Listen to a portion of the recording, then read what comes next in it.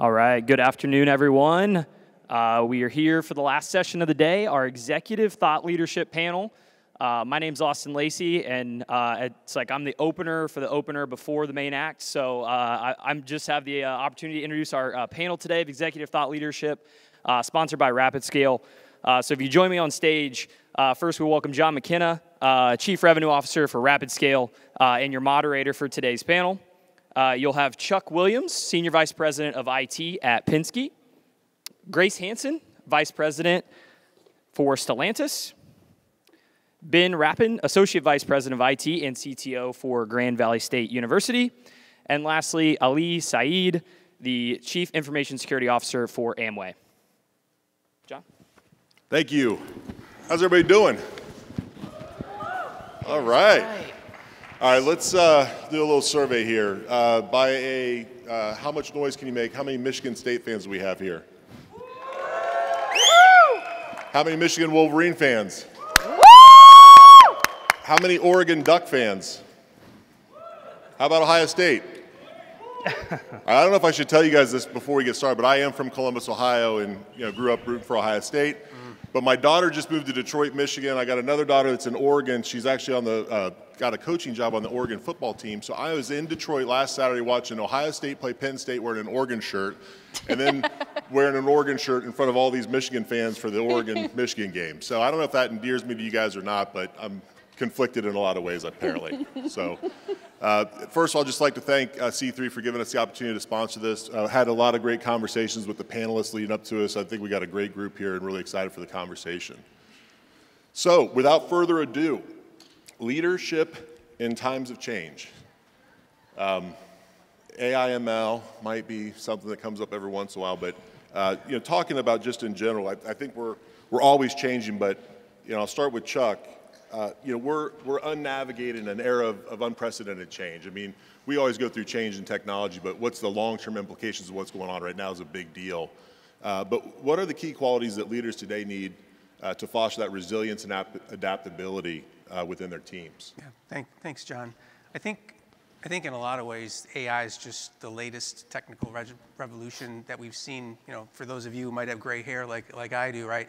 This isn't our first rodeo, and it seems like the same characteristics apply here that they did in the past. Like you obviously have to be an outstanding communicator and communicate often and openly on what we're trying to accomplish and what the risks and opportunities are. I think you have to foster an environment of trust, build an environment of trust.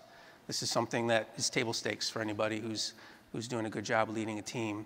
And it'll pay dividends in times like these when people are asking a lot of questions about whether AI is going to, how AI is going to impact their job. I think agility is important. You have to be agile, and I think one way to do that is, again, by having an environment that people trust you in. That gives them more willingness to take risks, and obviously that's important because you have to sometimes tell them to pivot. And then obviously ending, empathy. You have to understand like what they're going through, what they're thinking about. Do they have a skill set that is looking backward, maybe not looking forward? And how might they be feeling, with that? And more importantly, how can you help them? And Ben, I know, Grand Valley State, higher ed's always, seems to be a change in a lot going on there. But how does that work with your organization and your team?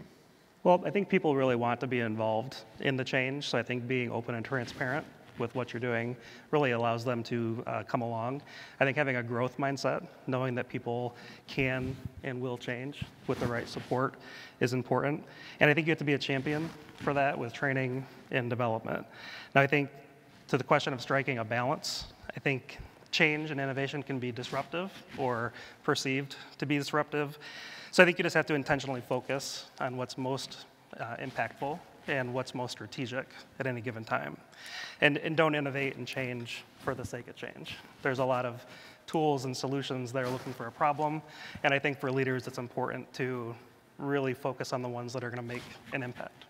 Yeah. Well, and Ali, I know you've got an interesting role being in CISO. That's tons of change in and of itself, but how can they strike a balance between driving innovation and maintaining stability in times of rapid transformation? Because you've got that give and take responsibility, and there's a lot going on that needs to happen, but obviously there's a lot at risk too. And the conversation we were having earlier, we talked about got extended responsibility for our commerce platform from a product build perspective. So now not only am I seeing the security aspect of it, but also from a product vision perspective, the implications of security on commerce. I think the most important thing in driving that balance is having a conversation about incremental change or incremental innovation. I know AI, Chuck mentioned it's a tool, right? But everyone's looking for that disruptive change that this tool can initiate. And then overseeing from that context perspective, the incremental benefit that we can have. So in the previous panel, they talked about hackathons, this idea of test to learn. Experimentation is a mindset that allows for innovation to grow and grow roots, rather than it being a conversation where you're trying to basically pull, like a tug of war, right? From a security perspective, you're looking from how to protect the implications of it, but then you're stifling innovation. Innovation is what's going to drive the business forward. So you got to have that conversation of how do you allow for some bandwidth from a budget perspective, from a training and upskilling perspective, the ability for innovation to take place in an incremental fashion and not be gung-ho on finding that transformative thing, which realistically in the world of AI, like the unicorns are there, but there are unicorns for the sake of the fact that unicorns are not real, right? It's harder to find. But if we tackle it from the perspective of incremental innovation, you basically drive forward on the strategy of balancing those out and have a organization that's built on trust, your earlier point, right? Where they understand the outcome that they're trying to drive and the fact that the organization trusts the fact that we are in this together is, I would say, is kind of, to your point, the conversation we're having about balancing the security aspect that I have and the product aspect that I have is creating that space for innovation, incremental. Yeah, you got the hardest job, right? We were joking about, we've got our CISO that anytime somebody's like, oh, I'm going to use this new tool, and he's like, wait, what? And it has to go through that process. But I think that's a very interesting perspective, and I think we'll come back to some of that view a little bit later too. So we're talking obviously about AI and hype versus reality, and we were talking earlier, like there's AI built into a lot of stuff that we're using already.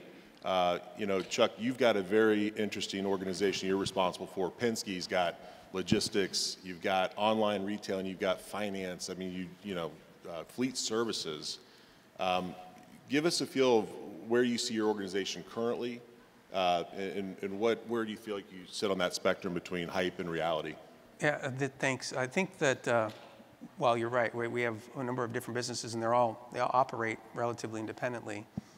There's consistency in some of the things we're doing organically, and involves the use of things like Microsoft Copilot, providing it to key users. And I think a good way to represent what we're doing is that we're leveraging these tools as the first pass to the draft. Like whenever we want to create something, we'll always have the AI do it as a draft, knowing that it's not anywhere near 100%, but it gets you kind of that first step very, very quickly.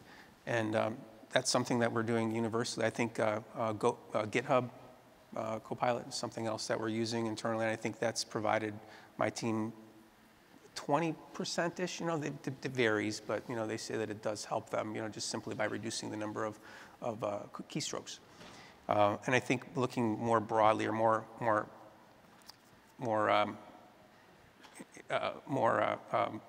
what's the word? We're more innovatively is that we're looking to utilize this technology to basically power our call centers. So when you want to make a service appointment, make a phone call, you might not be talking to a human, and we've had some pretty good success in doing that with it's kind of the simple oil change or 50,000 mile service, but the calls where you call in and says my car is making a clunk, clunk, clunk, clunk noise, right?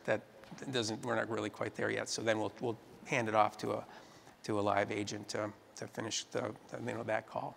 So it varies, but I think that we as a company, we're usually not on the cutting edge. We like to be fast followers. So a lot of times we're kind of paying close attention to what people are doing out there on the cutting edge and picking the things that make sense for us. All right, well, you just brought it up, cutting edge. So Ben, I'll hit you next, and I think everybody has something they wanted to weigh in on this, but how do you manage the expectations within your organization regarding AI's potential and impact? Because, we talk about the hype and the capabilities, but, what are those messages and strategies that have helped your leadership gain a clear understanding of where you're heading and where you stand today? Yeah, inherent in that question, I often hear, why aren't we doing more? Or when are we going to turn it up to a 10 and really get this AI going? So at the university, on one hand, we're still early days. We have a lot of foundational policy work that we need to finish. We need to do some governance work to really set us up for success long term.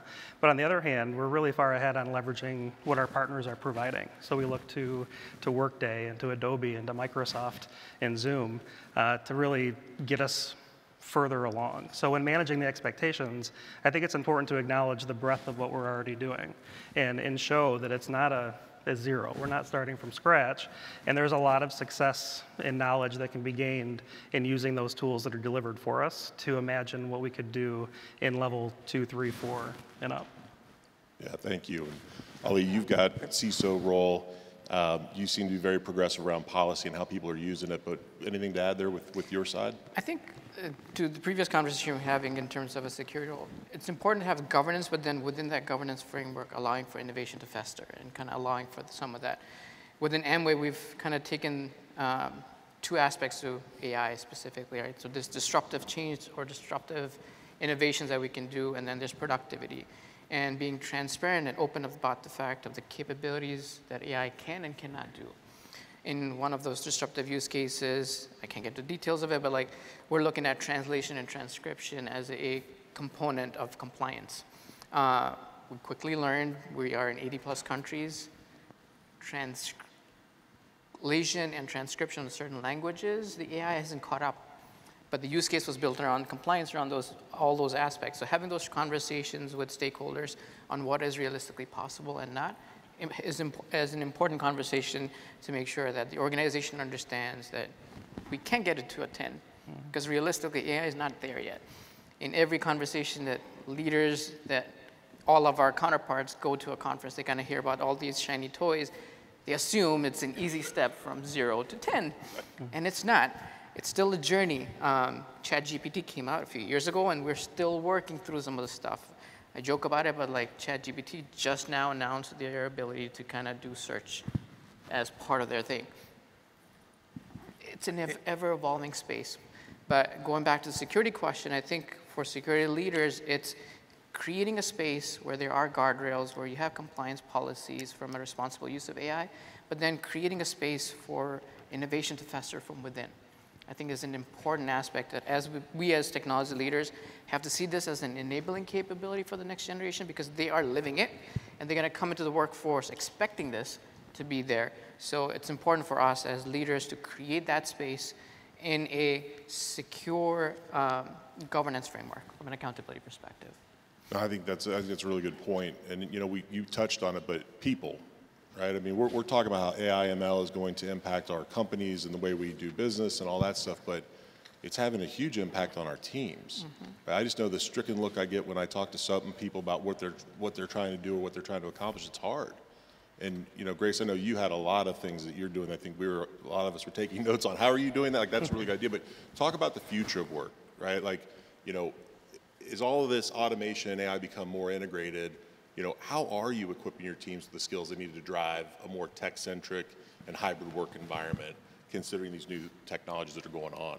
Yeah, that's excellent. We put a very strong focus on continuous learning in our organization. We really do believe that curiosity is the spark that ignites the fire of innovation. It is asking those questions, and that's really what it means to be continuously learning. If you're asking questions, you're always learning about something new. So we've implemented a few different things in our organization to help to do that. The first thing that we did, and we started this at the end of last year, is we introduced this idea of empowering our teams to have up to 4 hours each week for learning. Any topics that they wanted to. Any choices, we gave suggestions, and we had people share out things that they were doing. And then this year we implemented a performance objective. So 15% of all IT employees, their performance is evaluated on their learning. And when I talk about that, it's not just, okay, did you do 40 hours of learning? There's certain courseware that they need to take. It's aligned to their job. It's aligned to their role. And then we asked for them to apply it. So they need to demonstrate how they've applied this learning, what was the business value that came out of it, and we want them to share it. I think we all know it's something to read a book, to go for it, but then when you apply it, you really learn it. And then when you share it out with other people, that takes your learning to the next level. I think that's all on point. And Chuck, you mentioned earlier that, and I was a little bit surprised, but you said you've got full support from your leadership to invest in training and development. I don't know that that's pervasive. I know I've, in my career, bundled a lot of training credits into sales because the company doesn't want to spend money on that. But what have you done to build the environment so that you're getting that financial support and endorsement? Well, it's super important to the leadership, all the way up to Roger Penske, right? They invested in his people. I mean, from training to other things like catered lunch, for example, right? Something that we get. So it's just from the top to the bottom. He cares about us, and he realizes that that's an investment in his business, and it's usually not a huge number, so it's a little bit easier. Just put it in there, and I'm not having a discussion about it because it doesn't rise to the level that merits a discussion. But that's not the reason why. The reason why is because he considers it an investment, something that we need to continually do. The hardest thing that I've got, my struggle is getting people to actually take the training, to actually take advantage of the opportunities. Right. Well, actually, I guess that would be an interesting question too. And Grace, you mentioned, but when you look at all of our organizations, I think we have leaders that are going to be the first to learn and try to figure out how to apply the new technology. And you got the followers, and you've got maybe some folks that need pushed. But what are you guys seeing as like the percentages of how many of those people need to be pulled along versus that are really driving the transformation within your organization? So this is the first year we've done this performance objective, but we started measuring. So around September, after summer, we saw about 50% of the organization had really started looking at the learning. And that's when I started to turn up the communication. So we started highlighting and focusing. We did a spotlight on people that were doing the learning. We put dashboards together that showed how different functions, where they were in their performance. It does a couple of things. One, it drives awareness for the leaders. Oh, I need to help my team know that they need to get this done. It is important. Need to make sure that they're making time for it. But it also shines a spotlight on those people who are doing a great job. I've always learned you need to give fame to people who are doing the behaviors that you would like to see. You don't want to shame somebody who's not doing it. And it's worked very well because once you start to highlight those people who are doing well, you give them the opportunity to talk at a town hall, to showcase what they've done. They learned something and how did they apply this to the business. And you can see the passion and the energy when they're talking about it in a video or in a live discussion. So the metrics that I had just at the beginning of this month, we were at almost 90%. And that's only a couple months.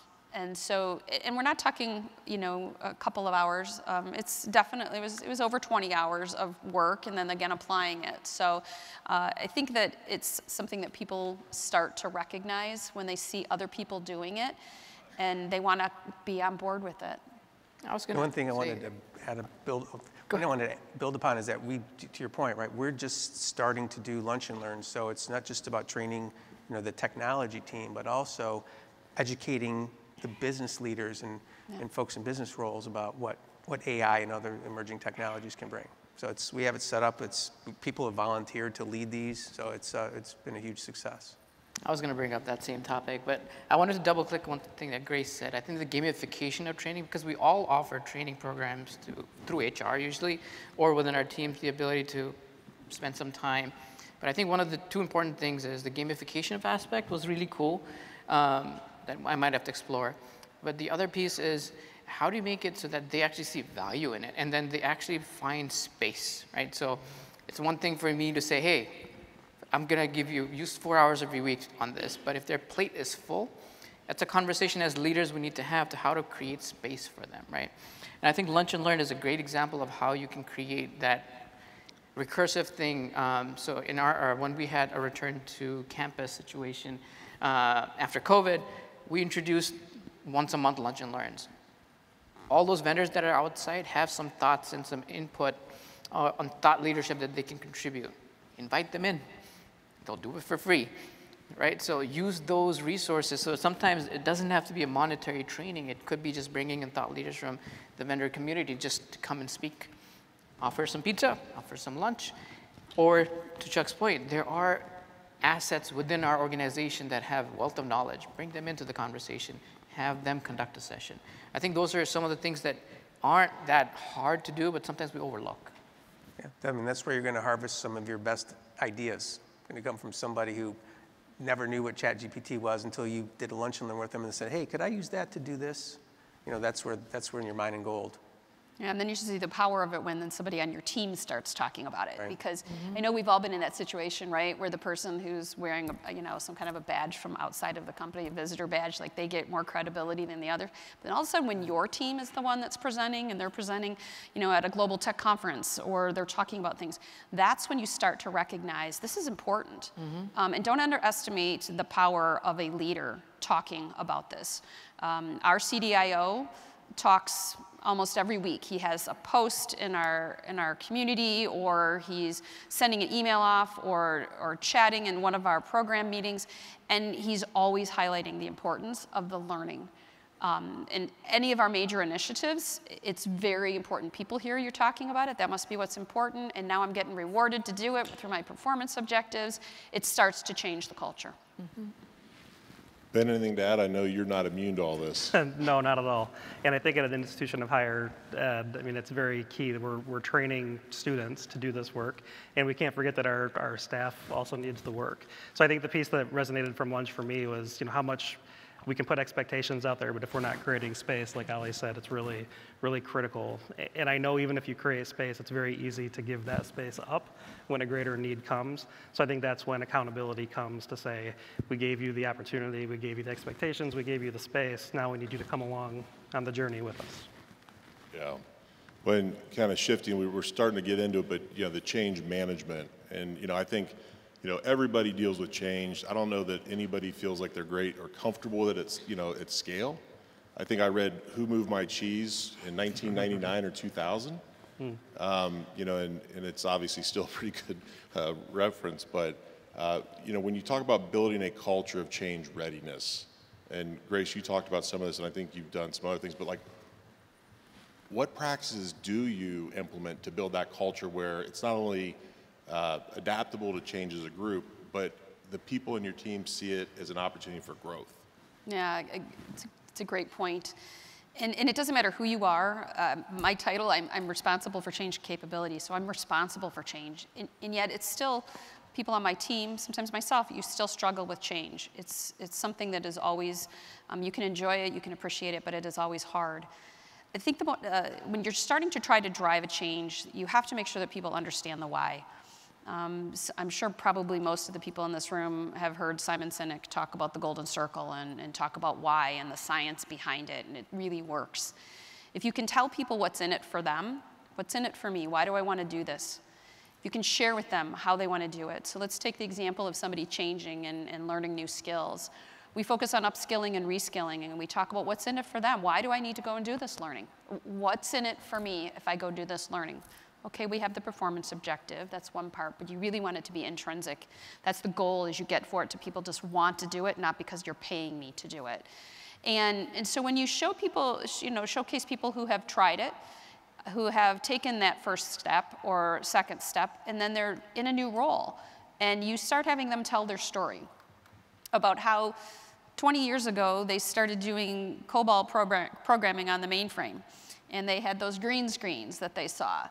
And they heard about this reskilling program, and they started taking some learning. And the next thing, and now you know what they're doing? They're doing Power BI dashboards, and they're doing data analysis. And they're talking about how they're really transforming in what they're doing and what it means to them. It really helps to get people to see there is value, and that's just in learning. But you can look at it whether you want to simplify in your organization. It's about highlighting why are you doing it, what's in it for me, what's the benefit, and then people can get behind it. I was going to add, like, I mean, Chuck talked about trust, but I think to your point, communication, communication, communication, and some more communication. Yeah. I think what we as humans sometimes miss is the fact that not everyone hears it the first time or the second time and comprehends it. So to build that change and growth mindset, it's about first building trust so that they understand where you're coming from and the way you're communicating said change is from the right context so that they trust you. But two, to your point, explaining the why has to be something that's communicated and articulated multiple times so that it resonates with people so they understand the underlying piece, which then allows them to have a growth mindset to say, okay, now I understand. I'm guilty of this in terms of when we're in senior leadership, we have discussions, strategies that we build over multiple months, yet when we communicate, it's a memo that goes out. If we don't do a good job of doing road shows to articulate the why behind it that we went through over multiple months, we can't expect that to take root. And I think it's easy to fall into the trap of change can be fatiguing because our communication is often talking at people. We're telling them the why repetitively. Here's the why, here's the why. But if we can step back and include them in the formation of the why, and from the very beginning, actually include them into, come share your story so you have some ownership in that why, it's very hard for them to disregard it.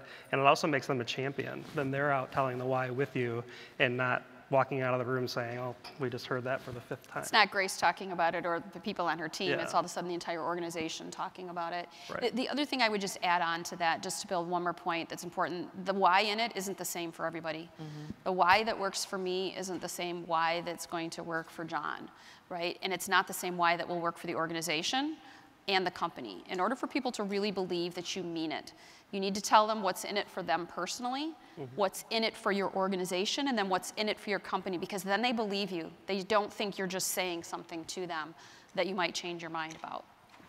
Well, and can you do too much that you impact your stability of your organization? I guess, Ali, you had some comments or thoughts about this, but what do you do to make sure that you're doing it in a way that everybody is brought along so it's not entirely disruptive to the organization, even though it's going to, cause some waves and ripples and people are going to struggle to adapt? I mean, I talked about it earlier, but like having this incremental mindset of innovation and disruption versus so sometimes we within technology struggle with, it was talked about in business case conversation the prior, like building a business case that has it all figured out.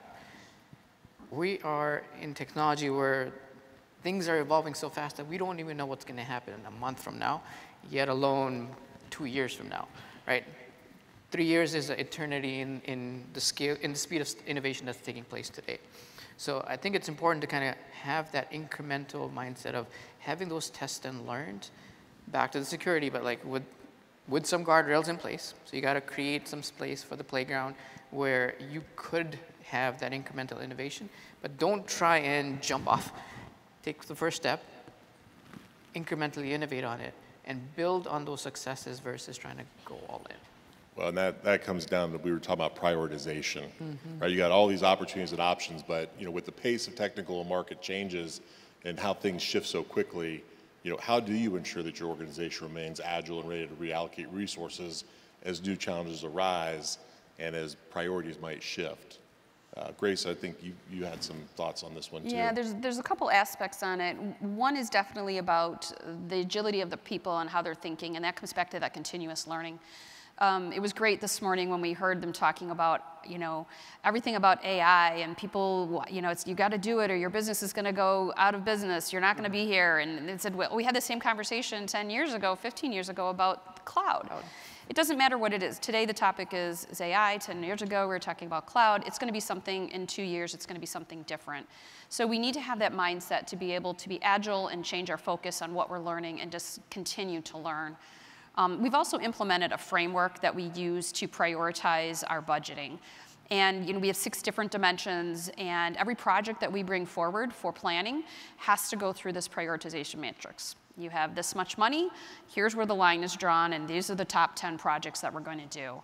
We talk about them on a regular basis. It's something where the leadership team is, everybody knows what those top 10s are. You're all in agreement that these are the 10 that are gonna have the most value to the organization. They're going to drive the most simplification. It's going to really transform the way our employees experience something.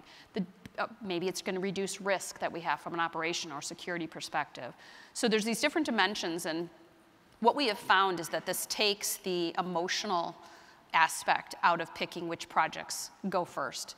Because it's not like, oh, gee, you know, Ben's projects always get picked and mine don't. It's really about the data behind it, and it's a decision that we make as a team. Yeah, if I can, I'll just add to that. I think there's a few different, I don't know if these are on your list of 6, but you know, strategic alignment, Yep. ROI, right, just pure dollars, risk, certainly one, stakeholder alignment, like, you know, because you get people lined up and who's bought in and who's not. A lot of times that'll drive what projects get worked on, because you want to go with, it's almost like Congress, right? Got so many votes, you know, and you want to go with the one that's going to get the most votes. So yeah, super important. And I think even when you have the best plan, it's inevitable that change in priorities can shift. I think it's just important to remember that it still needs to go through that same process, so that whatever is coming in to replace one of your existing projects or priorities, you can demonstrate that it is more impactful, more strategic than what it's replacing. And that helps with then explaining and communicating why that's happening, because that taking somebody else's project off is equally impactful. Yeah. Well, guys, thank you. We do want to be respectful of our time. The one thing we didn't get to talk about was when life throws you a curveball and you have outside dynamics, but we can talk about that tonight. I know each of you guys are going to be around for the dinner tonight. Yep. So I know I learned a lot just talking through this whole panel discussion and getting prepared, but hopefully you guys took away something too, and I really look forward to continuing those conversations here this evening. So thank you very much. Thank you, John.